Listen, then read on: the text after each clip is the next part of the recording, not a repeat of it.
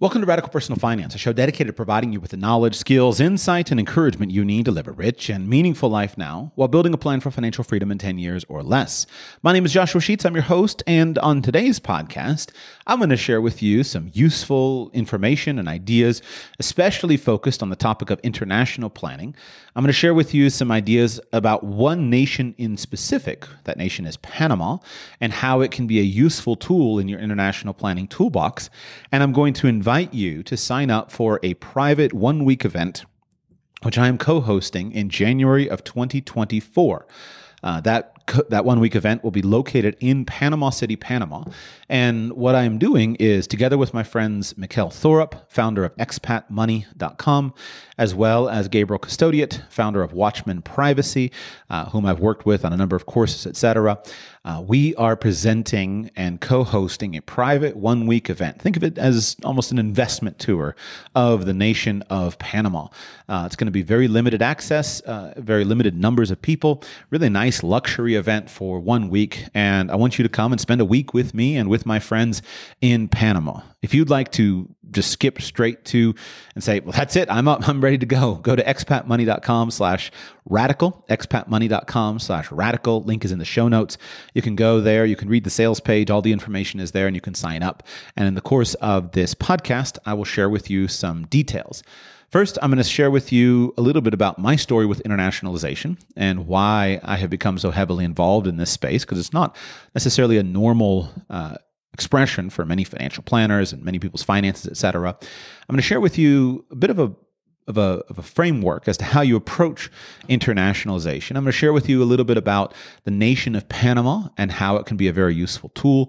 And then I will share with you all the details of this event, let you know what you can expect when you come and hang out with me in January.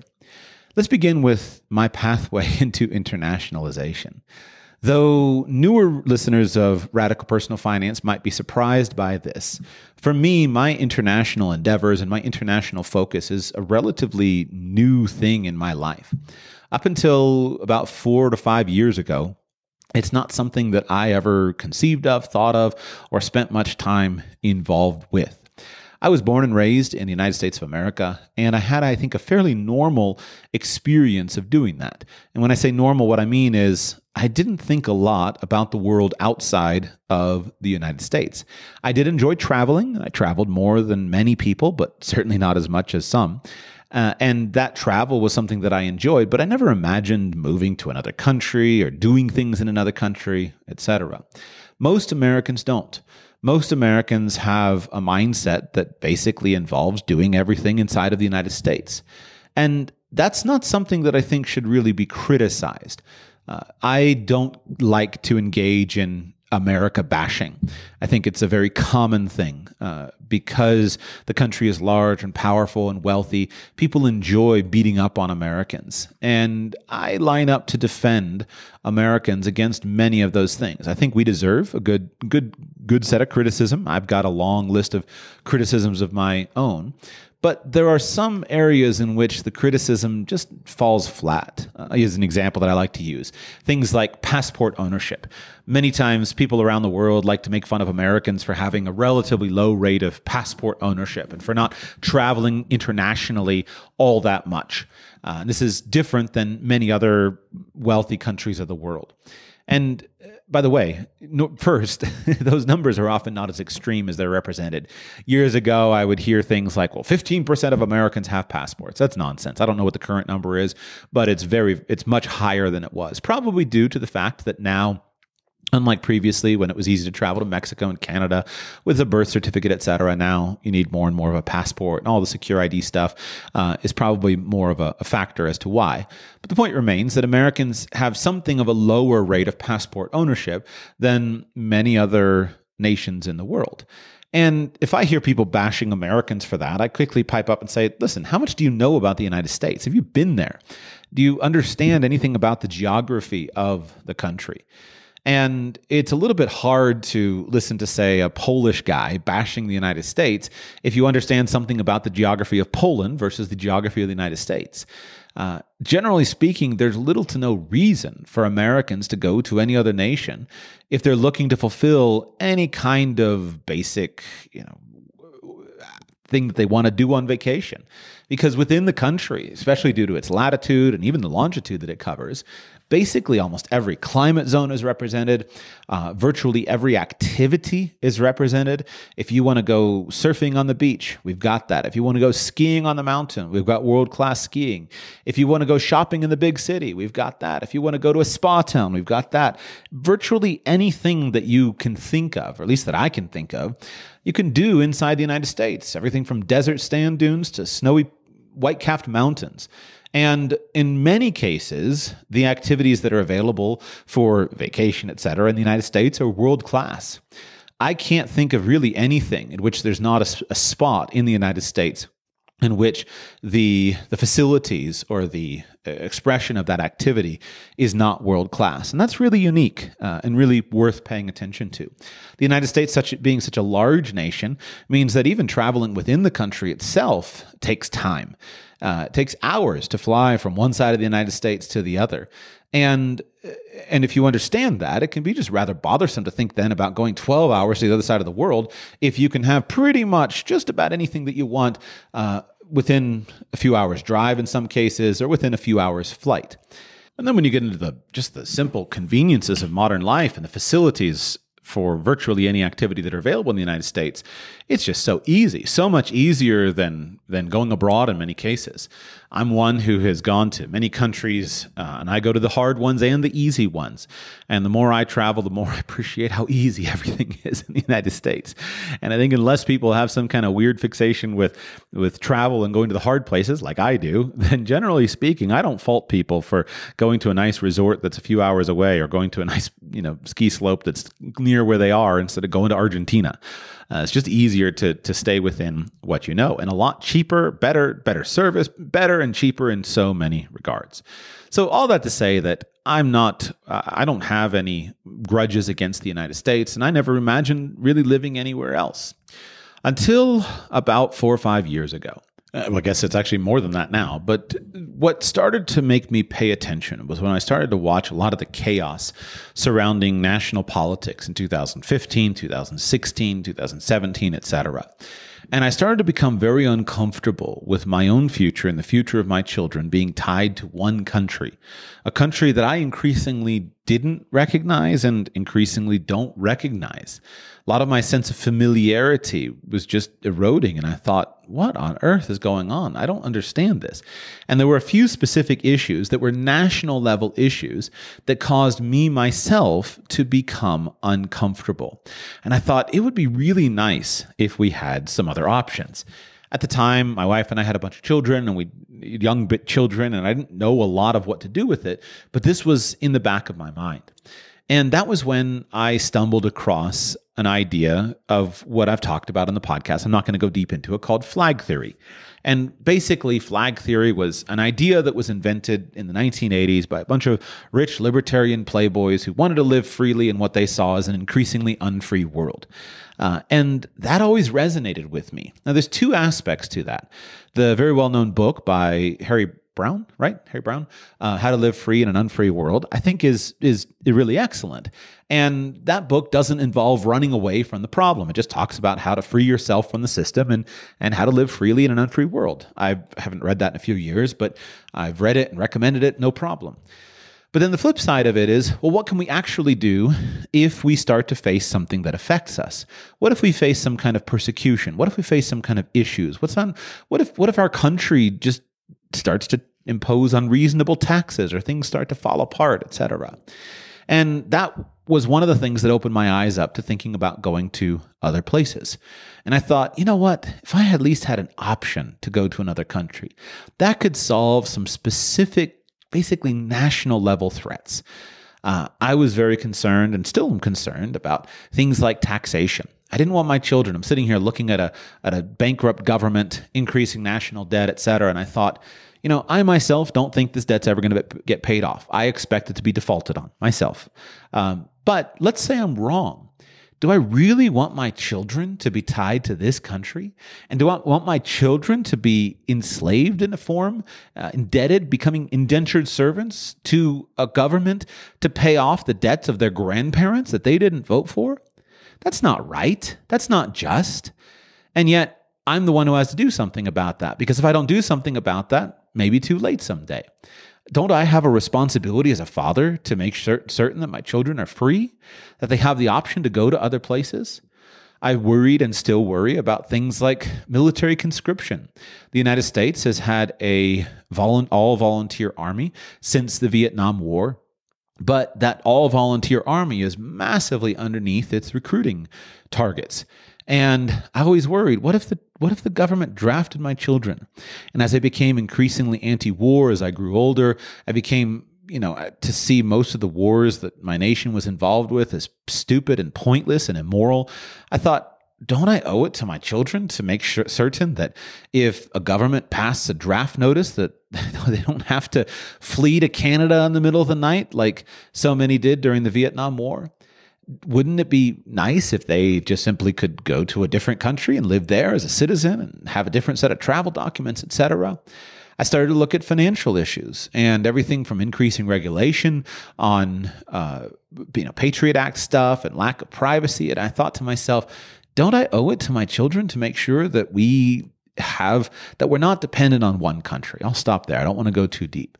And then this also occurred with my paying a lot of attention to financial stuff and financial trends. When I was a formal financial advisor years ago, I was the guy that people would come to and ask questions about gold investing. They would be talking about mutual funds, and they would have a client who says, but I want to buy gold. And a lot of times the advisor didn't know much about it. They send me an email, hey, talk to my client about gold, because at least you can give them some decent advice about buying gold that's not just crazy. And so it was interested in this stuff for a long time. And as I watched financial collapses and thought about all of the doom and gloom prophecies of the future, I came to realize the legitimacy of going to another place. I think it was probably sparked by John Reed's original book years ago. John T. Reed wrote a book called How to Survive Hyperinflation or something like that. And his basic point in that book was he laid out the idea that just don't be where the hyperinflation is and go to another place. He didn't talk about residency permits, things like that. Or passports. He just talked about going as a tourist. But it opened my eyes to recognize that economic crises are largely national level things. They're not international. They do make a difference. If the United States sneezes, the world catches a cold. That exists. But the really bad stuff, the 1,000,000% hyperinflation, the total collapse, these are national level events, and they're not contagious. The collapse in Venezuela doesn't automatically lead to a contagion that affects Brazil and Colombia. Those countries each have their own unique situations. And as I watched that, I realized that you can avoid most problems if you just go to another country.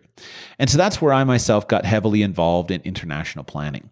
And it began with basically an idea to say, I want to make sure that I and my children can choose which country treats them the best and choose which country they want to interact with, and they're not beholden to one country.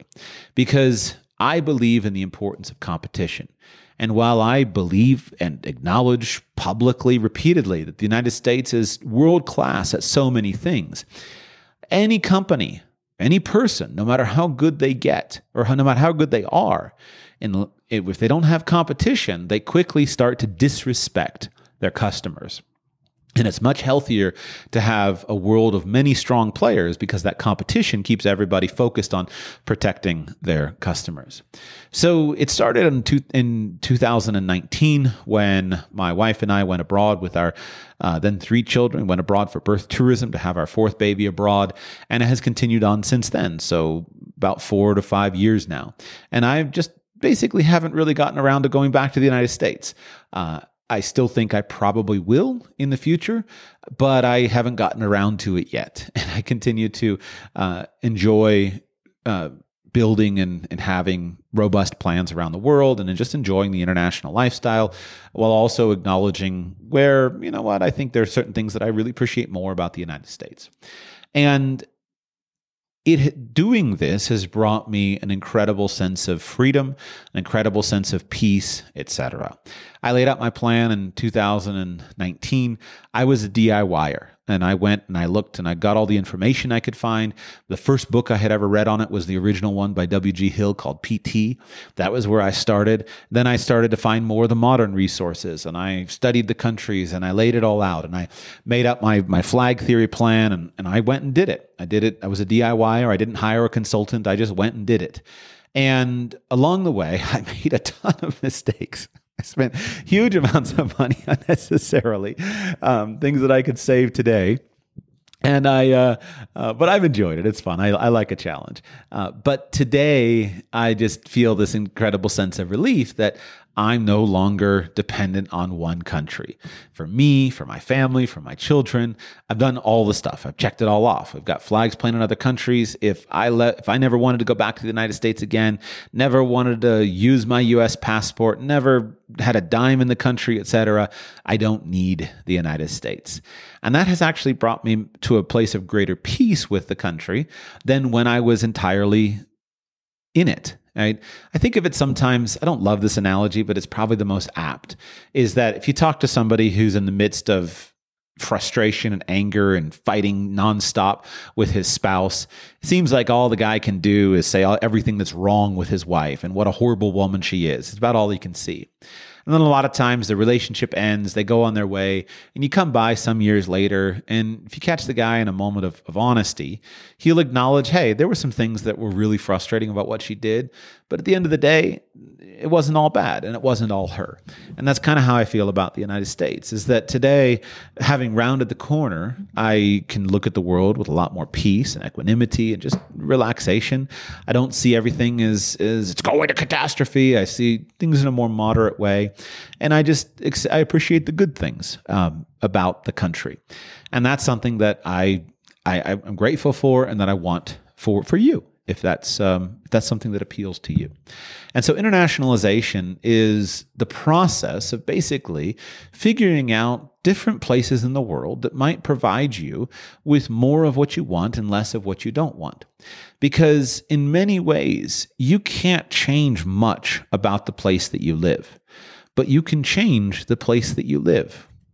You can't change much about the country of your birth, but you can change the country of your children's birth. The environment that you live in, the environment that you choose for yourself is something that you can choose. People don't think it is, and yet it is.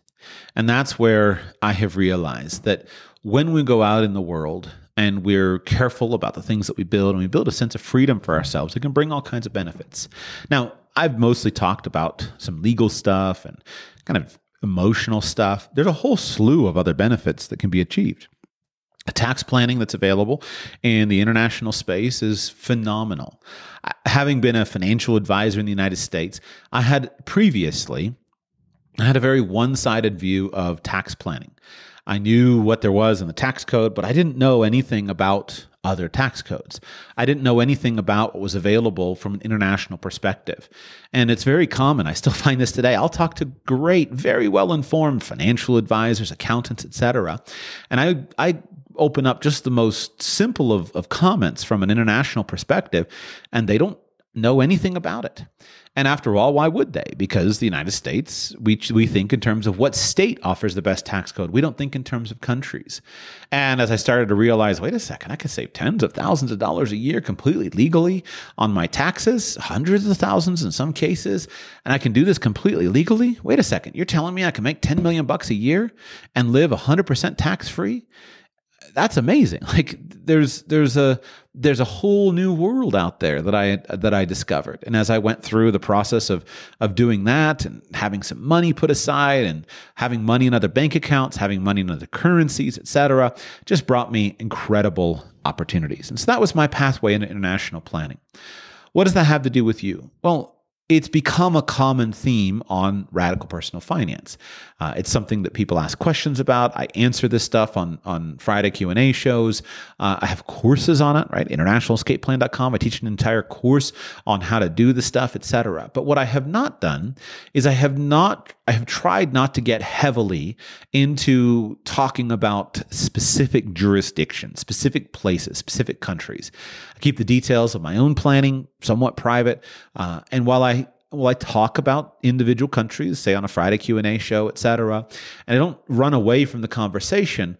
What happens is that I like my stuff to be fairly evergreen. I don't want my stuff to sound so totally dated. And stuff changes so quickly in the international space that I try to avoid that. The other thing that I try to be really careful of is the need for customized planning, because just like good financial planning should be very individualized, it's even more important that good international planning be very individualized, because each of our circumstances is so different from one another.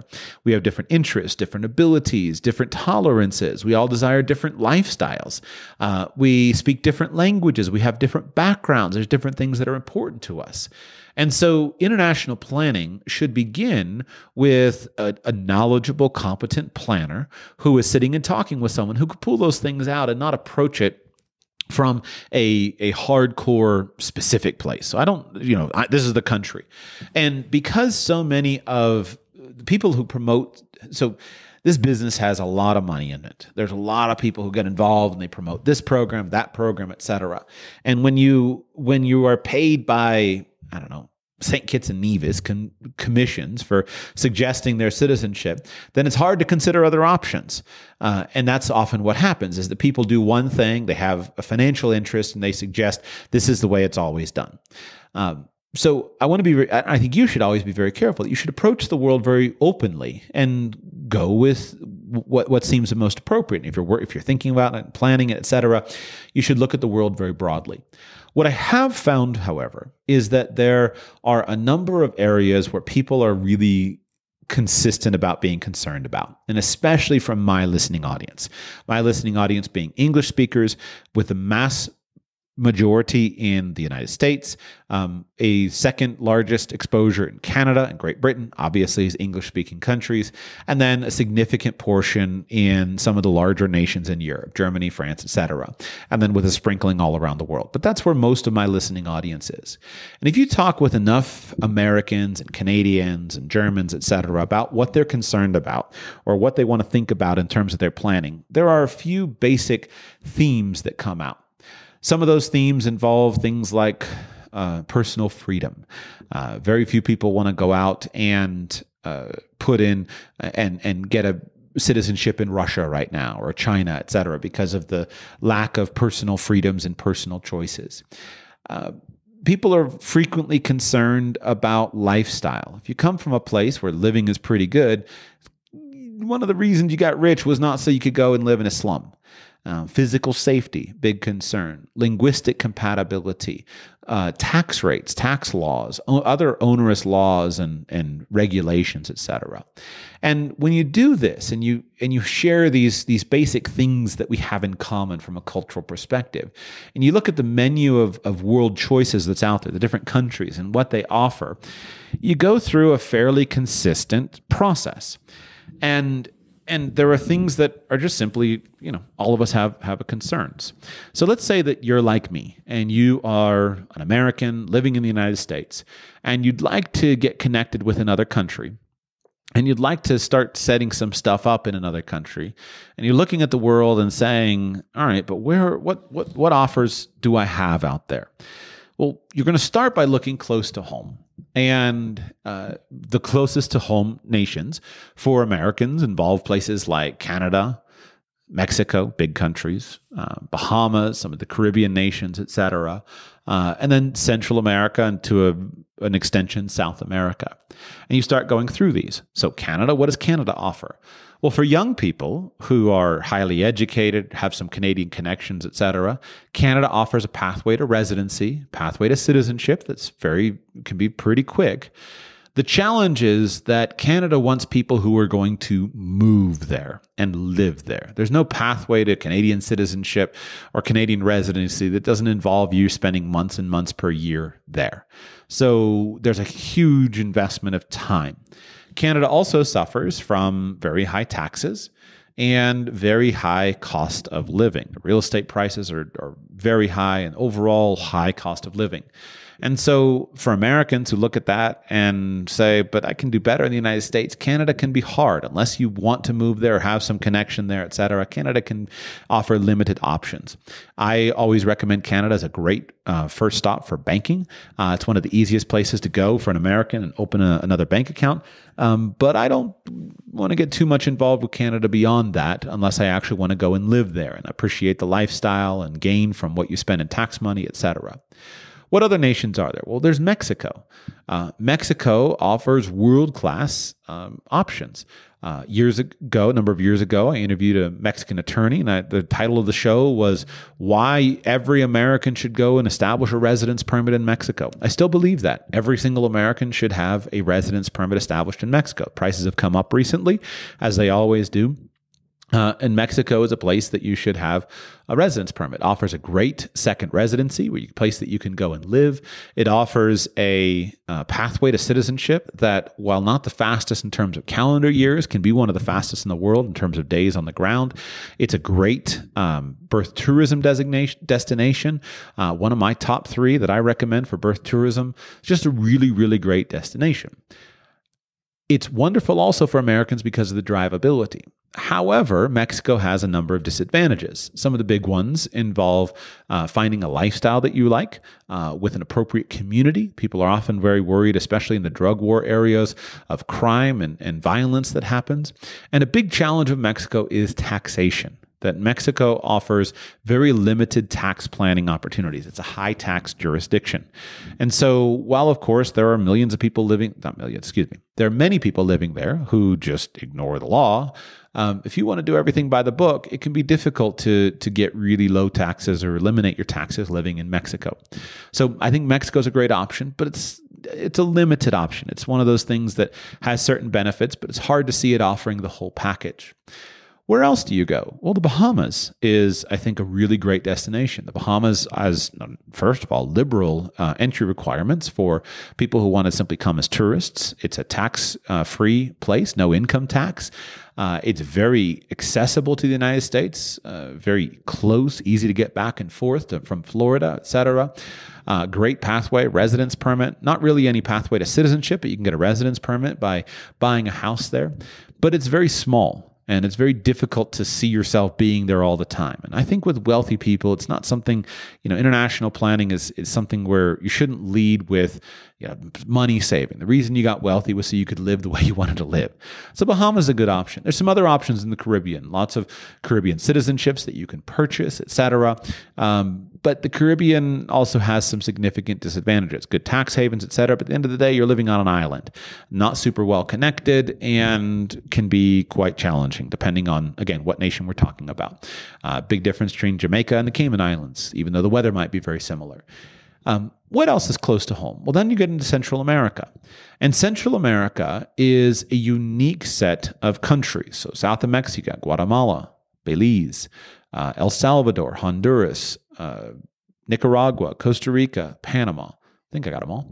And each one of these nations has a different set of benefits and a different set of disadvantages. Of these nations, Panama is, I think, probably for the vast majority of people, Panama should be at the very top of the list. And there are a few reasons why. One of the big benefits of Central America is the geography, especially for American-based people. If you're in Panama City, you are on East Coast time. You're an easy, short flight away from really anywhere, especially on the East Coast. With anywhere from about 2.5 hours to 5 hours, you can have direct connections from Panama City to the entirety of the East Coast. Miami, Fort Lauderdale, Orlando, Tampa, Atlanta, all of the Washington, D.C., Baltimore, New York, both JFK and Newark, Boston, Montreal, Toronto, Chicago, etc., and a good connection to the rest of the country as well. Direct flights to Denver, Houston, Austin, direct flights to Vegas, Los Angeles, San Francisco, etc. Panama City is also the best connected of the Central American nations to other parts. First, it's directly connected to, I think, every country in South America, direct connection to the vast majority of countries in the Caribbean and to every country in Central America, as well as direct flights to Madrid, Paris, Amsterdam, Istanbul, just direct flights across the ocean as well. And so that connectivity is really, really useful. And having the same time zone is really useful instead of constantly working in the middle of the night, et cetera. It's a really good connection. Panama has aggressively courted outsiders and has offered them really, really smooth and simple options. Panama has for years been one of the best second residency destinations where you can come and with a simplified process, you can set up a second residency. What that means is you can have a residence permit where at any time you can move to Panama and you can live there full time with no requirement to leave the country. But importantly, this residency permit, unlike places like Canada, et cetera, doesn't require you to invest huge amounts of time on the ground. You do need to come there fairly regularly, at least once every year or two. I can't remember, once every couple of years, you need to come to renew your permit, but you don't have to be there for 10 months a year. So if you're thinking about, you know what, I'm just going to keep on living where I want to live, but I'd like to have an option in my pocket, a second residency, another place that could work out for me if I ever wanted to go or ever needed to go somewhere else, Panama is a really great place for that. And because they have such a well-developed infrastructure, the process is simple, straightforward, relatively inexpensive. You can get your residency, get a driver's license, get everything squared away in a fairly short amount of time. Panama is also one of the better destinations in Central America where you can live because of the lifestyle that it offers. Unlike some other countries that seem rooted in the past and suffer with decay and not a lot of development, Panama is a nation that has actively embraced development. If you go to Panama City, it's a wonderful city, and you can see that just driving along the waterfront and see the office towers, see the development, et cetera. Panama is a financial hub of the world with many businesses based there of all kinds, huge banking jurisdiction, financial management jurisdiction. And they've gotten there because of their low tax rates. Panama is a place where you can live either at a very low tax rate or with non-existent taxes, completely legally. It's a territorial tax nation, and there are a variety of ways that you can set up your finances and live tax-free or very tax-light, depending on what you are looking for. Panama has been a great place for just even for lifestyle. One of the things I still remember the first time I went to Panama and traveled along the Panama Canal Zone, and I was just amazed at how American it felt. Now, the whole country is not like this. It's not little America, but the Panama Canal Zone, that zone of the country that was owned by and operated by the Americans for 100 years after the construction of the canal, it's amazing because all the architecture, it feels like you're in 1950s America, 1970s America. Some of that is now starting to be updated, but it's just a really interesting feel. It's a very Western feeling place. High rates of English spoken, and then the Spanish that's spoken is of generally high quality, a lot easier than Dominican Republic to learn and practice Spanish. Panama has been a useful destination for even things, again, I mentioned banking, gold storage, et cetera. It's a good overall scenario. It's one of the most livable places with one of the least costs of any of the options that are there in Central America. And so it's a really useful tool in a planner's tool belt. And because of its proximity to the United States, I think it has advantages over many of the other jurisdictions. If we go to South America, right, the next significantly the next place that has good options for internationalization, then again, we run into certain places are good for some things and not for most things. Colombia, I think, has a great future. I love Colombia. Colombia is not a tax haven. It's very hard to spend a lot. You can't spend all year in Colombia and pay zero taxes. That's a challenge. Go throughout South America. You go down to southern South America, and each country has certain things that it's good at. But now you get into distance from the United States, cost of going back and forth goes up, and there aren't a ton of great tax savings opportunities in some of those nations. There are good residency options. Paraguay, Argentina has a pathway to citizenship, but then there's also a huge amount of instability. And Panama has several decades of good stability and a good government in force right now. So I'll stop going on about Panama. What I'm trying to demonstrate to you, however, in my own comments, and I'm speaking fairly extemporaneously off the cuff here, is simply that each nation has something to offer, but it's hard to find most things or everything in one country. But if you have a base in the United States or you are around the United States, Panama is one of those options that offers more things than others. And so, again, even just the tax efficiency, the lifestyle, the conveniences, et cetera, Panama has if you go down the list of 10 different factors, Panama will punch 8 of them, whereas some of the other nations in Central America, Northern South America, and North America will punch, say, 5 or 6 of them. And so it's a leading country in that regard. So if any of this is interesting to you, then now we turn to the event that we are hosting. So the event that I am hosting is in January. The specific dates will be January 22 to January 28. So that's the 4th week of January 2024, January 22 to January 28. It will be a 7-day, 6-night trip in Panama.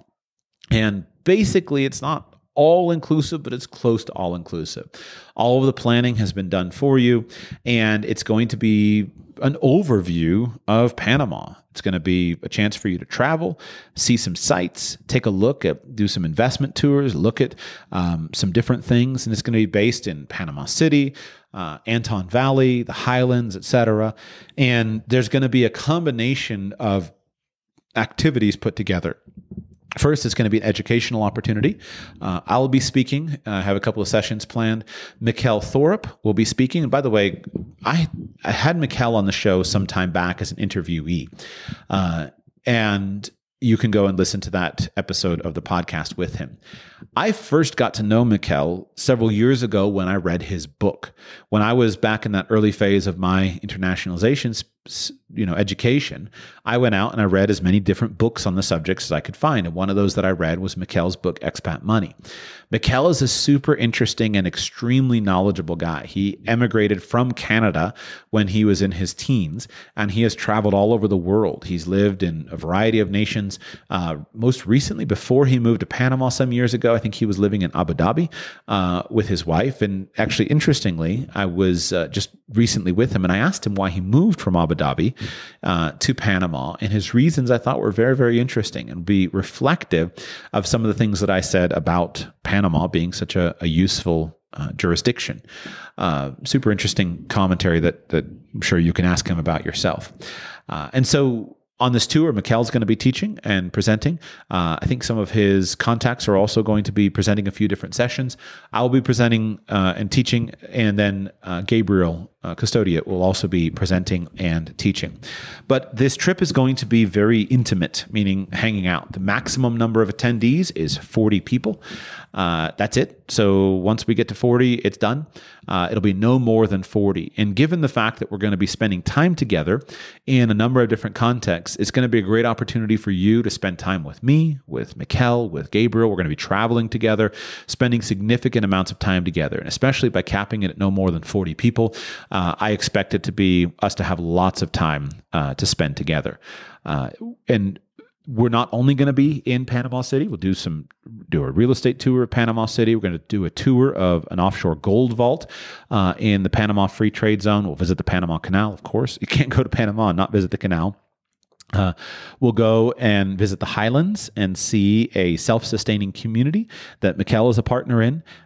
We'll have all kinds of events together over the course of those 7 days. The full itinerary is listed at expatmoney.com/radical. You can read the itinerary and see everything that is included. In fact, let me go over what's included. First thing that's included, your hotel, 6 nights of accommodation at a high-quality hotel in Panama. Breakfast will be included every day as well. We'll have a welcome dinner and wine together at a very nice restaurant on the day of your arrival. We'll have 3 days of conferences together, and at those conferences, it'll include, of course, refreshments. It includes a private real estate tour with all transportation included, sunset cocktails on Ocean Reef Islands, tour of the Panama Canal, entry fee is included, Gold Vault tour, transportation included, afternoon spent in Casco Viejo, which is the historic district of downtown Panama City, field trip to Anton Valley to visit the site of the upcoming self-sustaining community, real estate on the Pacific Ocean, tour of the facilities, private party on a private beach, including food, beverages, live music, and transportation there and back. And so the vast majority of your costs and the vast majority of your experiences will be included. What's not included will be any lunches or dinners that I didn't mention.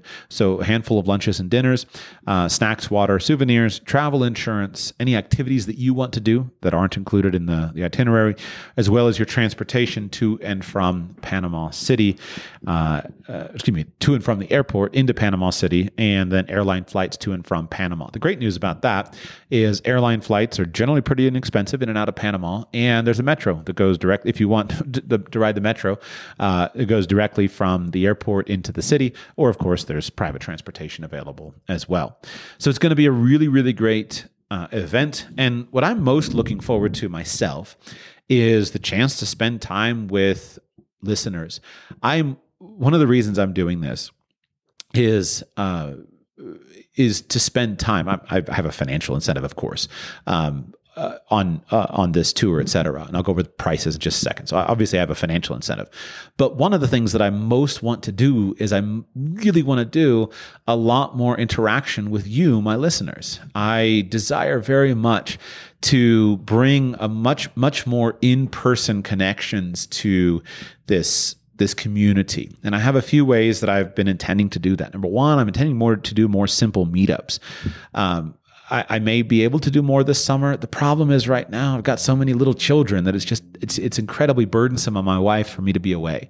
And so I have a choice of either I hit the road and I put a significant burden on her, which, by the way, she doesn't complain. She doesn't say I can't do anything, but I love my wife and I don't want to overburden her. And it's just tough. If I'm gone for weeks at a time, that's really difficult. And so I want to do more meetups. It's just difficult right now to be away for significant amounts of time. I want to do some more camps and things like that. I have a friend and a listener that I'm going to start working on and organizing some family camps, because I really want to bring more of a sense of community, of in-person community. We're all dying for friendships and community, et cetera. And I love being with listeners because we're like-minded in many things.